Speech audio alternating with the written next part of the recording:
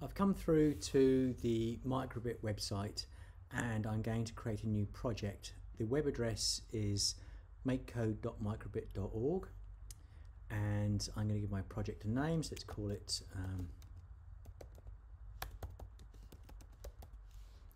click create. Now, if you've never been to the Microbit website before, this is the basic layout. You have the virtual Microbit over here where you can do some testing, and you'll see how that works in a moment. You have the basic blocks down the center here, and down the bottom you've got the advanced section here. Normally it's like this. There's a click on the drop down and the advanced blocks are revealed. And we're at the moment interested in the extensions block at the bottom here. You can also get to the extensions block over on the gear on the right hand side over here. If you click on here, you can go down to extensions and click on it there.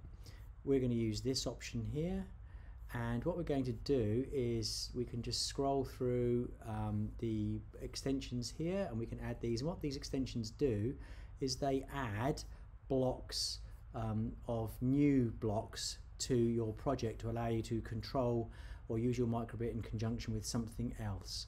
In this case, we want to add the Kitronik Servo board, so just type in Kitronik,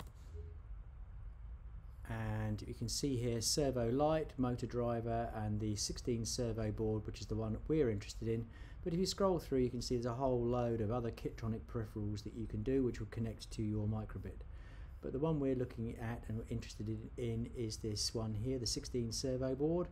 And just make sure it's not this one down here. No, it's not, it's this one here. So we'll click on this and that block will be added to our Microbit project here. So let's just see, let's click on here, let's click on button A, and inside the servo block here we've got here set servo to whatever. So let's servo 1, let's just put it into here, and let's set servo 1 to 90 degrees. This is zeroing. Okay, so you can see what happens over here. Click on the A here. Now, ordinarily, if you were using Microbit blocks, you would see a model of a servo. Let's have a look at this over here. So let's just come down to here.